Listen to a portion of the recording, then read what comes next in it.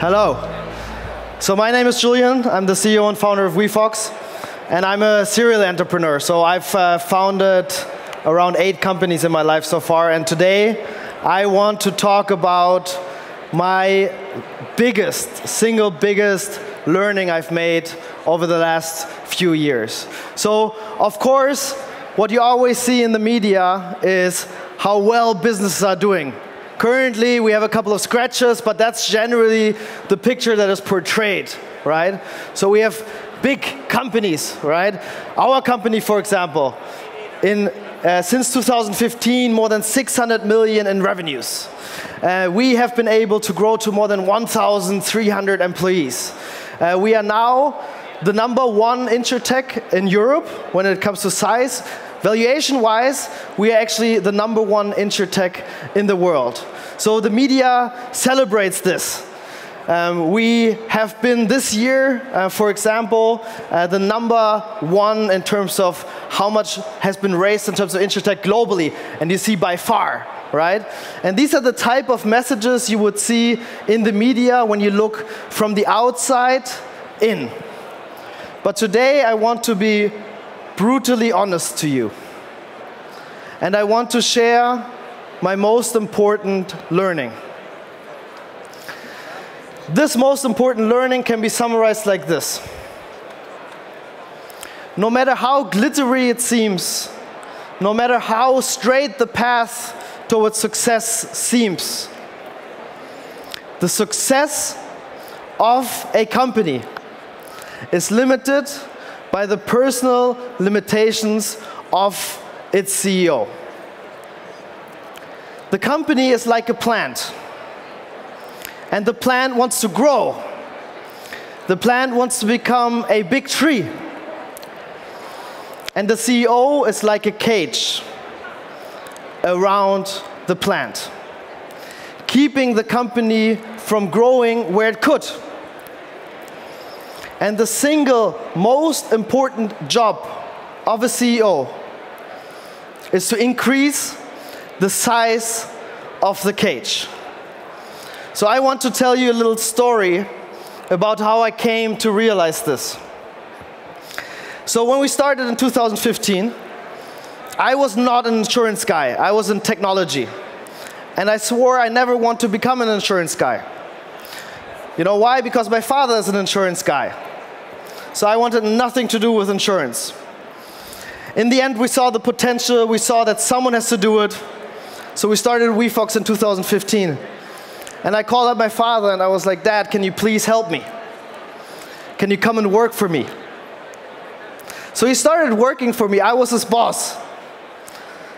That's a weird story, and I could talk about it and my learnings for a long time. But the most relevant piece of experience that happened was one employee one day coming to me, and we were already 150 people or so. And that person said, "Julian, so now you've got your dad here and you're running the company, and I can tell you one thing. The family dynamic between you and your dad can be felt to the last part of the company. And you and your dad, you are taking the company hostage by trying to solve your interpersonal issues inside of this company." And then it was like, boom. I realized what I, as a CEO, have as a responsibility. And what is the impact of me, my personal limitations, my biases, on the growth of my organization. And I realized that what I have to do is I have to work hard on myself to become the best possible CEO that this company deserves. And this means I have to go where it hurts. And the first thing that I did was fire my dad. And since then, this is my credo. Because we all know this. This is the process of transformation. And as a CEO, but also as a team leader, if you don't become an expert at this process and go through this process as a part of your daily routine, you're not going to be the best possible version. You're going to keep your company, your team hostage. So we all know how this works. We are in our comfort zone. Everything kind of seems like it works well. We go to work, we feel comfortable with the people we meet, we will feel comfortable with the tasks we do, we will comfortable with the conversations we have, we go to dinner with friends, we go to bed, and everything kind of works. But you all know what I'm talking about. There are these cognitive dissonances, the things that don't really make sense, the things that kind of make us feel uncomfortable. And our normal reaction is we push them away. We try to ignore them. And it's a sad story, but most people live their entire life by trying to push away what makes them feel uncomfortable and try to stay in their comfort zone their entire life until they die and look back at their life and regret it.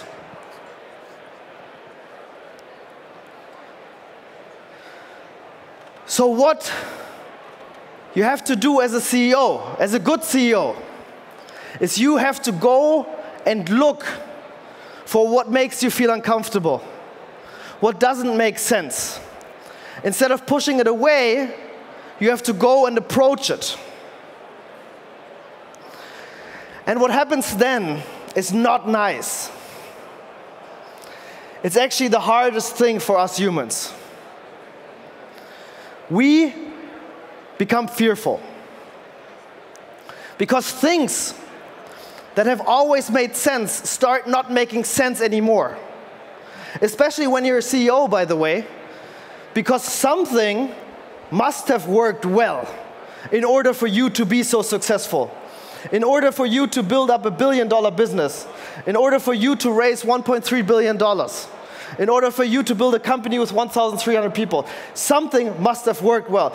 You must have found that success formula. So now, challenging yourself and actually thinking about whether the way you have acted is actually the way you should act going forward, and whether certain behaviors, patterns of yours that have made you successful, you might have to leave behind you, is a damn scary thing. And actually, when I sit with my management, that's what I request of them. I tell them, people, we are here because we have acted the way we have. And each one is here because of your unique skills. But where we're going is a place where none of us has been. And if we stay the way we are, we're never going to get to where we want to be. So what I ask of you is question everything that you consider your strengths, that you consider your identity, and jump with me into a dark, cold water. It's like a caterpillar. A caterpillar that becomes a beautiful butterfly. But the caterpillar goes through a lot of pain. I don't know if you know that just before the caterpillar becomes a butterfly, it actually looks like the caterpillar is dead. For 2-3 days, it's not moving. All the energy is out. Everything is gone. It looks like this is lifeless. And this is what happens in the process of human transformation as well. You will go through a process of confusion. You will go through a process of identity crisis. You will go through a process of depression. There is no way around it. But then you start figuring out that there's something good in pain. And then you realize that you have learned your lesson. And then you start understanding that this is something that changes your life. that changes the way you treat other people, that changes the quality of your family life, and that changes your qualities as a manager or as a CEO. And then you recognize that you never ever want to be your old self. That this old self that you thought was so successful was actually so damn limiting. And you are thankful for having gone through this journey.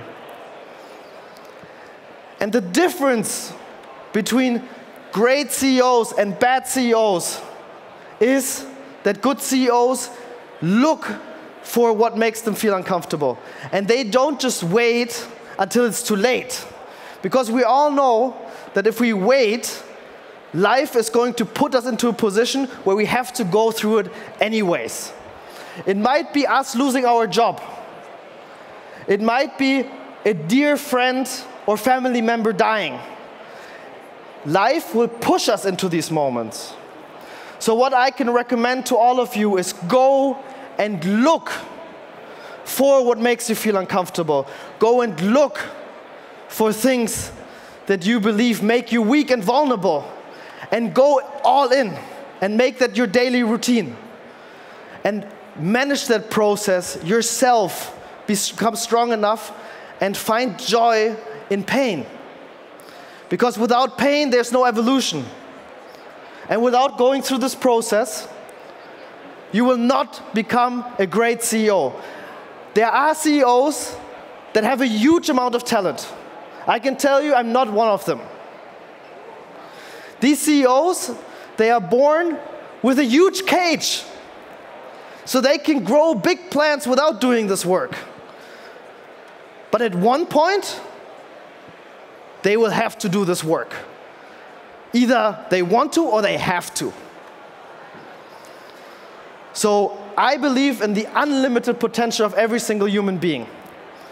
I believe everyone can be a CEO and everyone can build billion-dollar businesses and everyone can be the best possible version of a CEO to their organization and unleash their potential. But you have to be willing to go through the process. And there's no shortcut. So thank you very much.